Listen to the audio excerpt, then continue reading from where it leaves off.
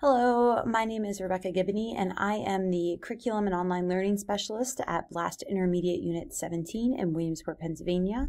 And I'm here quickly to speak with you about developing your innovation toolbox and sort of like what is the definition of innovation? Why are we innovating? And how do we know we're using technology and innovation for the right reasons?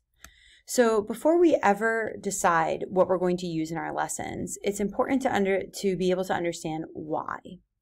And our main reason that we're using technology and innovation is for engagement. But how often do we simply just throw around the term engagement or engaged and not really understand what that means? A student can look engaged, but not really be learning anything. And so what we've sort of come up with are the three types of engagement: behavioral engagement, cognitive engagement, and relational engagement. And behavioral engagement is simply their students' efforts, the persistence, the participation, and the compliance in your lessons.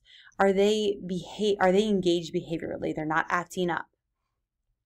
Cognitive engagement is what it sounds like: the completion of academic tasks and monitoring his or her own learning. That's a huge piece right now in 21st century, is that the students own their own learning. And unfortunately, oftentimes this part of engagement is what is assessed. It's what's in the grade book. It's homework completion. It's participation. And so not saying that's right or wrong, but that's sort of how that engagement is usually assessed. And then relational engagement is basically the feeling of belonging and being connected with not just their classmates, but with their teacher as well, and the school community as a whole. So the sense of belonging and the positive social relationships. So when you're looking at a lesson, and when you start with engagement, like how are we engaging our students?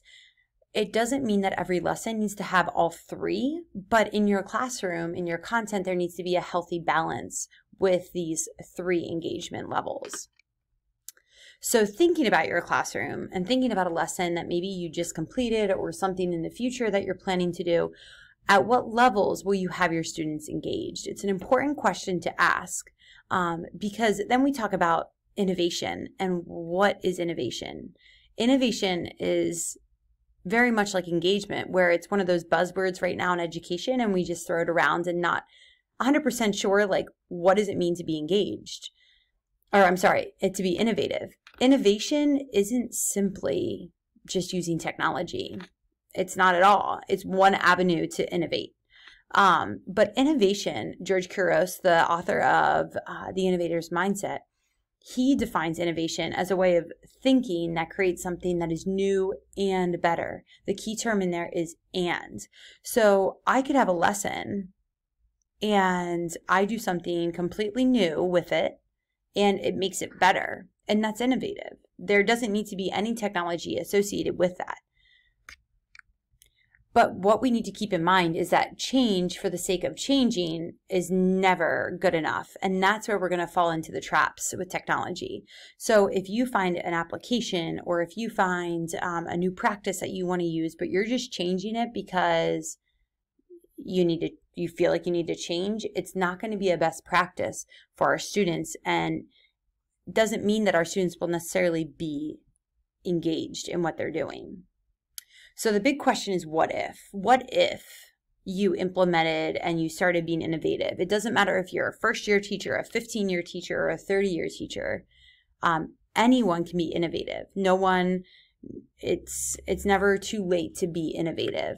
And that question of what if and having that mindset, what if I tried this in my classroom?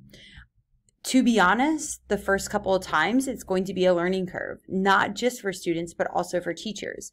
But you have to keep with it and persevere through it, and then you'll see the payoff. So the question of why innovation, now that we've defined it, why is it important to be innovative? Our students nowadays are the Z generation, and they're entering into this 21st century workplace. And with jobs that are sometimes replaced by robots. The one thing that robots can't replace is that empathy piece and the human interaction piece. And so our students are really being asked now, and these are the ISTE standards for students, to be empowered learners and digital citizens and knowledge constructors, innovative designers, computational thinkers, creative communicators, global collaborators. They're being asked to do all of these things. And by putting in some innovative practices, including some of the STEM pathways there, with inquiry-based learning, project-based learning, some of the career pathways, and so on, we are setting them up to be just these 7 things right in front of you, the empowered learners and so on. So that is why it's important, so that we connect our students with the real world that's out there for them when they graduate. It is not the world that we graduated into. The world is changing. And so we need to change, not for the sake of changing, but we need to change with the time so our students are readily prepared. So the question is, when you start using innovation and then you start implementing some of this technology that's there for us, the question is, in our classroom, in our lessons, are they engaging? Is it innovative? And then, are they being 21st century learners, or are they just consuming? Are you using the app or the tech tool or the innovative practice and they're just sitting there and consuming it? Or are they being asked to be 21st century learners? And then that big question is well, what is 21st century learners? What do they look like? What does that classroom sound like, feel like? It's been defined that 21st century learners are able to do the 4 C's. So the 4 C's are collaboration, critical thinking, communication, and creativity.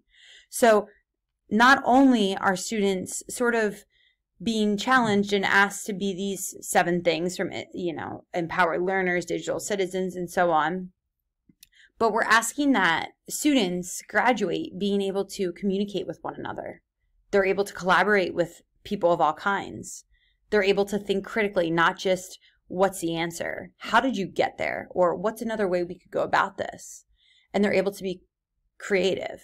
So innovation touches on all 4 of these things. So in short, I want to, before we dive into some technology, and which is an avenue of being innovative and changing your lessons, so not just for the sake of changing, but to make them more innovative and more engaging, I want you to understand why you're using something. It starts with the engagement. Can we engage our students at a higher level?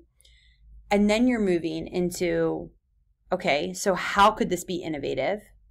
And then you're moving into, okay, how can I use these practices to make them an empowered learner, or to be a digital citizen, or to be a computational thinker? You're not going to cover all of those standards in one lesson, in one class. Some of them you might not cover at all, but can you reach one?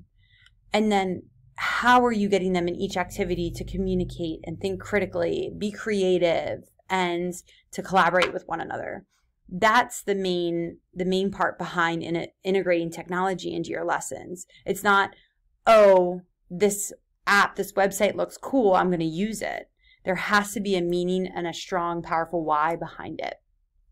So I hope you enjoy checking out some of these technology tools. And if you have any questions, please feel free to reach out and ask for some further guidance.